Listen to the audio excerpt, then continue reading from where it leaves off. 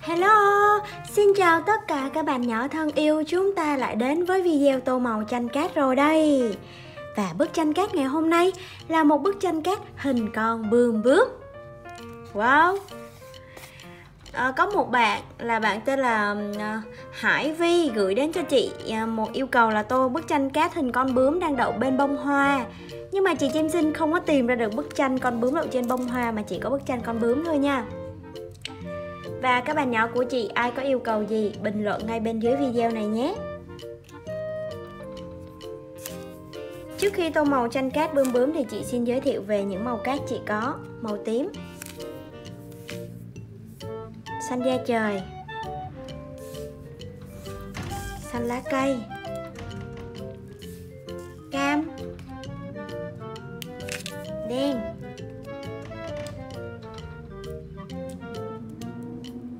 đỏ,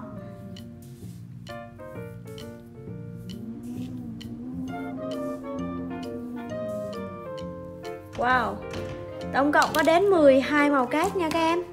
Ok, bây giờ chúng ta sẽ bắt đầu tô bức tranh cát bướm bướm. Đầu tiên là tô hai cái ngòi ở trên nè.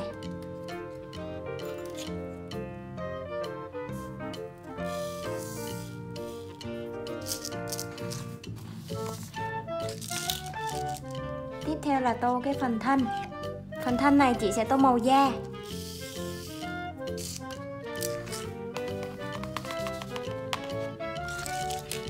Bây giờ chúng ta sẽ tô cánh bướm nhé.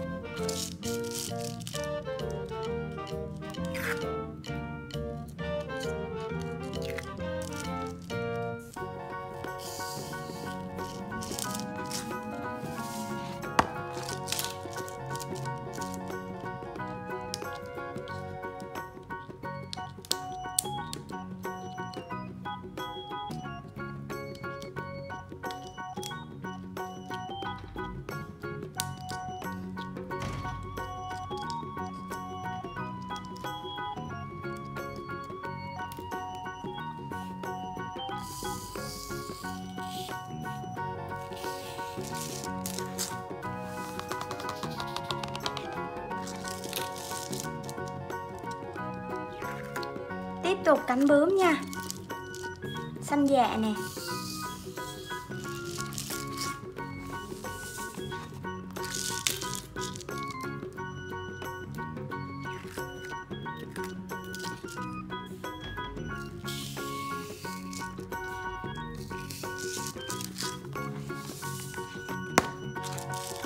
Ok. Bây giờ chuyển qua cái phần viền cánh bướm ở phía bên ngoài nha.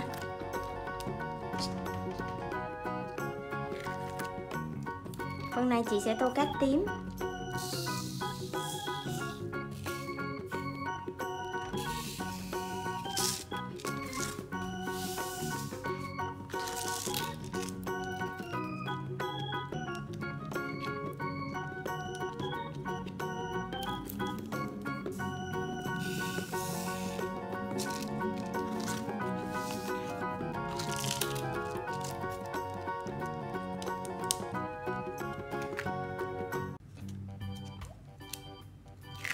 Ố,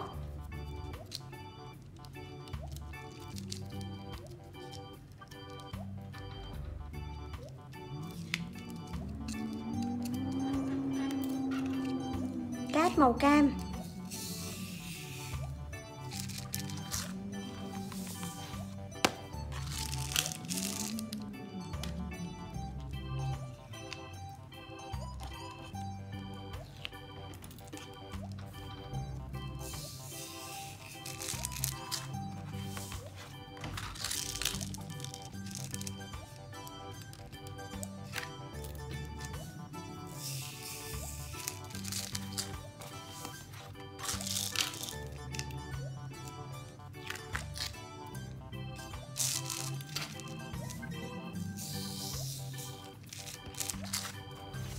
Yeah, đã xong sơ bộ về con bướm bướm. Rất nhiều màu. Chị tô rất nhiều màu cho bướm bướm này.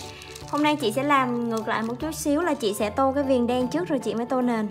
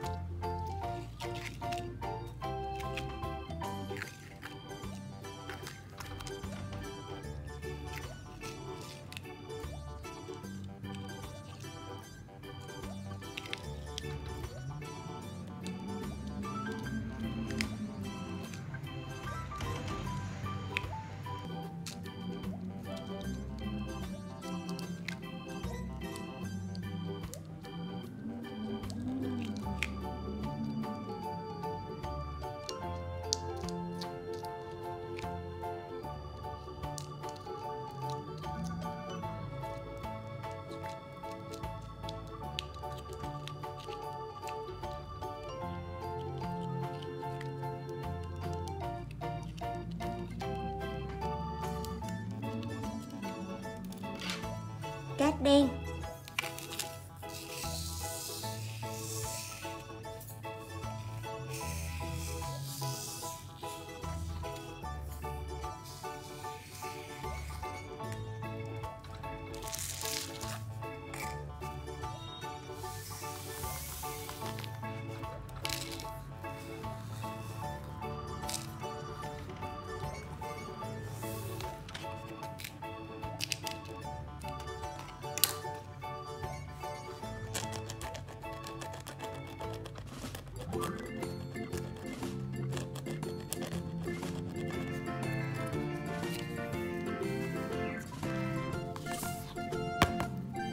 Wow,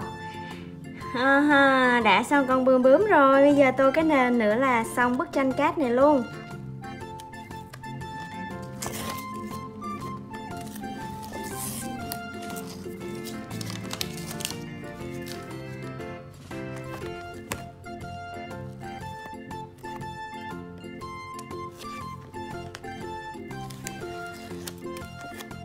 Ok, và bây giờ chị Chim Xinh sẽ tô nền màu trắng để cho nổi bật con bướm bướm này ha, chứ chị không tô nền màu nữa. Với lại hôm bữa chị có đọc một bình luận của một bạn nói chị là tô màu trắng thử. Hôm nay chị tô thử màu trắng nè.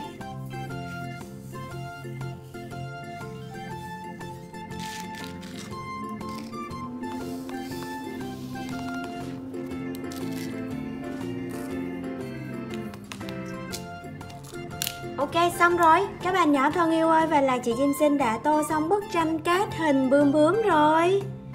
Wow, con bướm bướm của chúng ta có rất là nhiều màu sắc nha. Xanh, hồng, đỏ, tím, vàng, nâu, đen gì có hết, đủ 12 màu ở trên này. Các bạn nhỏ thấy có đẹp không? Đẹp, like video ủng hộ cho chị với nha. Và nếu có yêu cầu chị tô bức tranh cát nào thì cũng hãy bình luận ở bên dưới video này nhé.